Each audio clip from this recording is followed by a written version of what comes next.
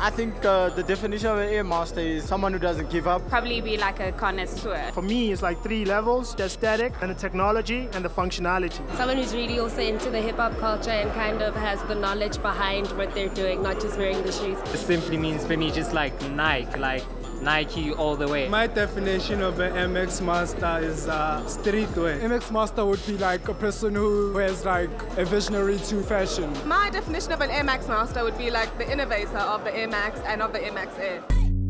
If I choose one local celebrity to be a master of air, I wouldn't choose any. Okay, Malum Cool Cat. Okay, Malum Cool Cat. Why? Because it's been rapping about it from way back. He makes Nike look good, man. I don't think any of them come from an unconventional point of view or perspective. You know what I mean? Architect and engineer.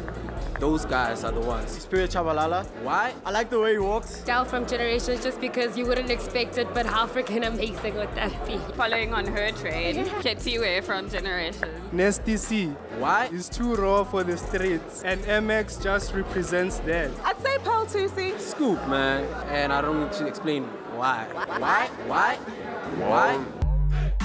My favorite Air Max is Air Max 90. MX 97. MX 95. MX Squared, the white one. My favorite Air Max sneaker is the Air Max 90. It comes in different colorways, and I think it's very playful, and you can do so much with that sneaker. So I definitely have to say the 90. This is my Air Max 2-step.